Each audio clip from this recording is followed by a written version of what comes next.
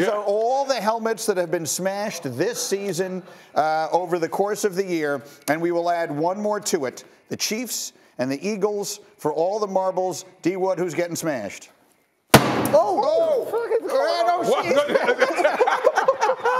was loud. I don't know if that was audible. Did you appreciate my no look though? I did another no look. You're smash. the best. You are the king of this. Yeah. Why? Yeah. Listen, I know. It's funny that we talk about LeBron and Jordan. We do have our Michael Jordan, Patrick Mahomes, but I think when you look at the team of the Philadelphia Eagles, I think they have a better team. Better offensive line, defensive line, secondary.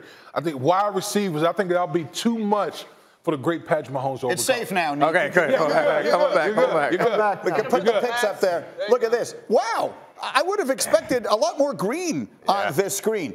Very quickly down the line, Tim, why Kansas City?